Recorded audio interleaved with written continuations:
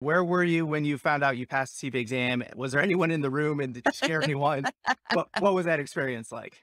So with each of the tests, I work from home. I'm here at my desk all the time, so I was regularly checking the scores, especially when the eyeball trick still worked the night before. And so my family was always here, and I got to the first score came back in 96, and that was really mind blowing to me that that level was actually achievable because I was aiming for Elijah Watt-Sells just to ensure that I passed, and so I I caught my breath like, "Oh, wow." It's So possible. it is possible, yeah. The last one was the funniest one though, because I felt really good about it. I got out into just under 2.5 hours, and I thought, "Okay, I feel like I nailed this. I don't know if I got the score I needed to get Elijah Watt-Sells, but it was good." It turned out to be my highest. It was a 97. I got it first thing in the morning when I got up to work, and by the time my brother came downstairs, I was so flashed forward into what the AICPA's ethics course required and what Utah's, State Board of Accountancy required that my brother came down and was like, Did you pass? "Well?" And I'm like, "Oh, it was a 97." He's like, "How did you forget already?" And it was funny, but yeah, each of my scores, I screamed it through the house, "Oh my gosh, I passed!"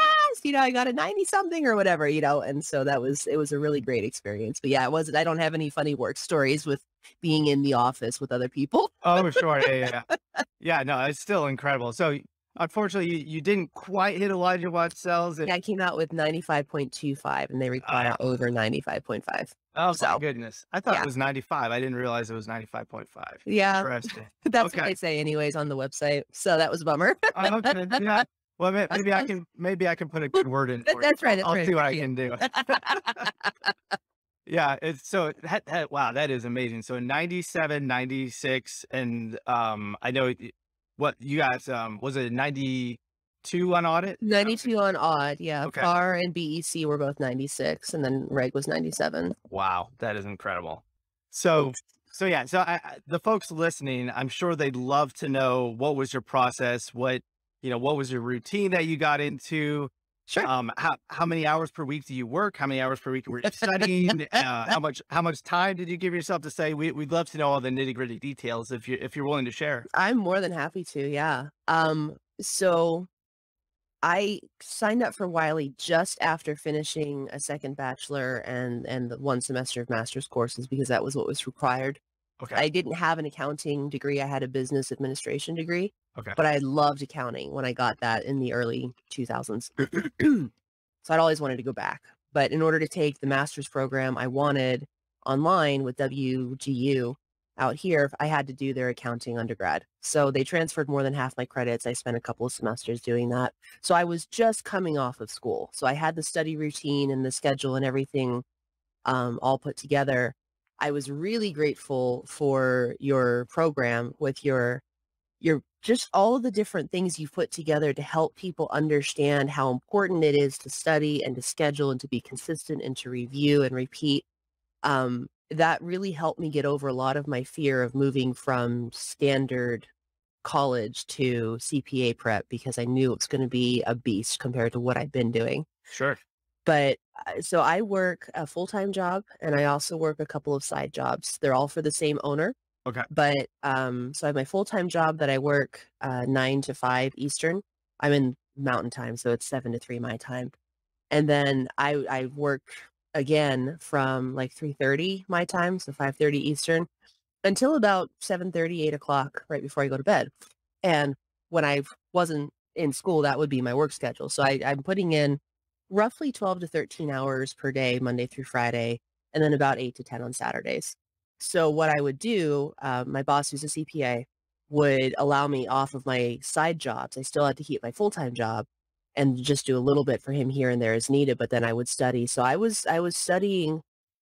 I mean, if you figure I'm putting in 40 hours a week of work and then another 4 to 5 every evening, Monday through Friday, and another probably 6 to 8 on the weekends. Sure. That's what, 10, 20, 28 roughly hours of study per week. Yeah. Yeah. And And it was grueling. It is, yeah, it's Like mind numbing for sure. So it sounds like you use Wiley CPA Excel and or Wiley CPA as they call themselves now. Mhm. And so I actually have a bundle with Wiley CPA that Yes. includes both their platinum course plus my mentorship program and tutoring and all that. So yeah, so the whole goal with that is that with having a mentor, a lot of the folks listening, you're probably fresh out of college, or you could be more of a non-traditional CPA candidate. So maybe Like you've me. been working for a long time and you're scared to get back into the study process.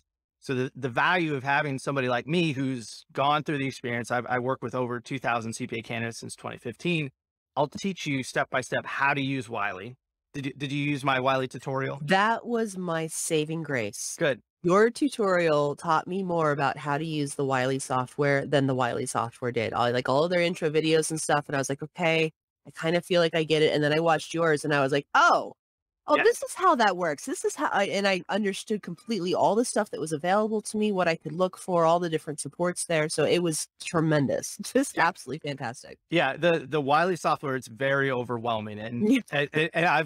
I'm still learning stuff about it from the Wiley users, like just finding how to get from one place to another, how to connect the source material to the questions and all that stuff. Hey, future CPA, thanks so much for checking out this clip of the CPA Exam Guide podcast. You can find the full episode link below in the video description, but while you're down there, please also check out Kesler CPA Review. So this is my study supplement that it combines confidence building mentorship, score boosting study supplements, and time saving tutoring and fun to ensure that you succeed. So all you have to do is use the links down in the video description or in the comments section to find out more. And so Ultimate CPA Exam Guide, this is going to be Kesler CPA mentorship. So we're going to teach you step by step how to pass a CPA exam, how to use your CPA review course, and then integrate it with our Kesler CPA study supplements.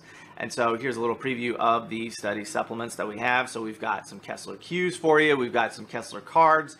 You can even create your own flashcards. So here's the front and the back. We've got full mock exams, full practice questions with detailed analytics.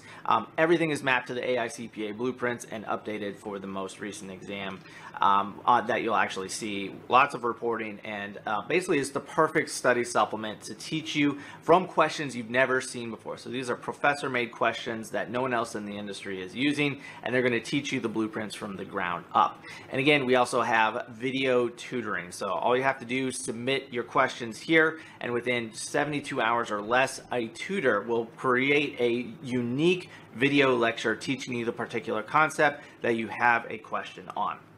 Again, this is one-on-one. You're going to receive an email with a link to a video from a tutor, and they're going to give you that aha moment and allow you to outsource your research to my team so that you can do more important things like studying or even having fun and hanging out with your family while studying for the CPA exam. So I hope you can check it out. Everything is in the video description, and I'll catch up with you in the next video.